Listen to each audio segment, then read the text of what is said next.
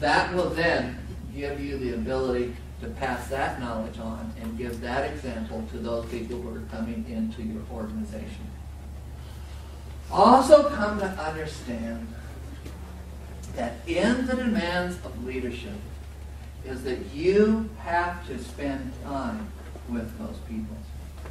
You can't, if you think that you're going to sponsor someone in the business and somehow they're going to metamorphose themselves into a quality person, you are wrong. This is one of the failings that salespeople have, is that they're very good, boom, boom, boom, slamming people into the business. And oftentimes they get off to a great start. But what finally undercuts their success is that none of those people are able to duplicate it.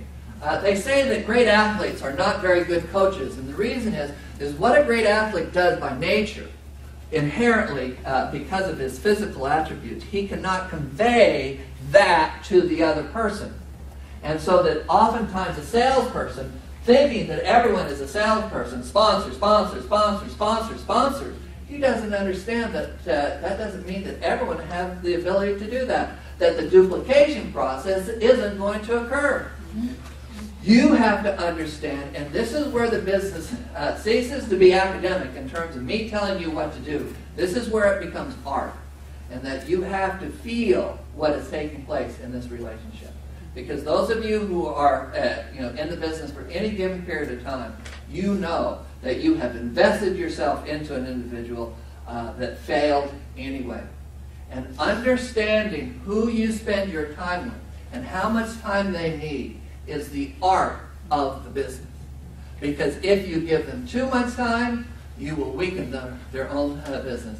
If you don't give them enough time, then they will die on the vine before they even have a chance to pursue the business. The art of the business is understanding that environment, and that you have to be experienced enough to understand what takes place. But the common foundation that we all exist on is that you combine with people and you make them a better distributor through that combination. So let's say if I'm new in the business and I combine with Tracy or Monty, is that because of their experience in the business, because of their incomes that they've created for themselves, that they are tremendously effective to show people the power of the opportunity to change people's lives. They know the answers to the questions. And so as a new distributor, when I combine with them, they make me a better distributor than I would be, because they are able to supply answers to questions that I can't. We're all faced with this question that we truly, truly hate. It's the question we all come to loathe when we're new in the business. So we get started in the business, you present it to someone, and then they ask you this question. How much money are you making? Oh, you feel like pulling out a revolver? Boom! How rude of you to ask me that. And the reason why it's so upsetting is that as a new person in the business, we can't give them a good answer for that. And it's human nature. They just want a shortcut to know whether the business is viable. And that shortcut is your income. How much money are you making? If the answer is high enough, then they will say, oh, okay, that makes sense. If the answer is too low, then they say, well, come back to me when you start to make money. And so it's very difficult getting started because of that question. In many ways, it's like when you first were 18, you went out into the job market. You remember that you went into the job market, you're 18 years old, you applied for your first job, you go in for the interview, and they say, how much experience do you have? You say, well, I don't have any experience. And the human resource guy says to you, well, come back when you have a little experience. And you sit there and you say to yourself, let me get this right. I can't get a job unless I have experience. I can't get experience unless I get a job. I'll never work. I'll never work. And that is what takes place in the beginning of this business, is you feel like you'll never work because people ask that question of you, how much money are you making? You don't have a good answer to that. The way you circumvent that is that you connect to your upline. So when that question is asked of you, you can use the experience of your upline in the answering of that question. And that when you see that, you begin to realize that this environment is really mathematical in its nature. Is that we can plot out how the business grows in a mathematical formulation. And so that when two new people that are brand new in the business, I come into the business, I sponsor Tracy, I'm very excited about the business. Through my sheer excitement and that we're close friends, is that she comes into the business, is that we form a mathematical equation. And that because we form a mathematical equation, we can represent it through numbers, and it's all multiplication. Is that an upline is able to multiply the power and the success of a downline. But because we're new as multipliers, we're too low. And so we're new in the business. I'm a multiplier of 1. And I bring her in the business, and she's a multiplier of 1. And so that we form an equation of 1 times 1. 1 times 1 equals 1.